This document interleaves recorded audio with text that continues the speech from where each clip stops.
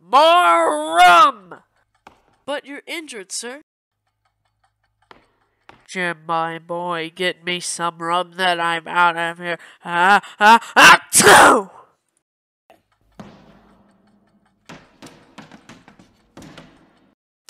Doctor, quick! Hello there, I'm Dr. Livesey. What seems to be the matter? Dr. Livesey, a very good and cheerful person. Temper, extroverted, not married. Doctor, help! The captain is injured! Injured? Nonsense. He just had a stroke from liking rum too much. Alright, let's rescue this total waste of human life. Enlarged liver, very good. Enlarged spleen, excellent.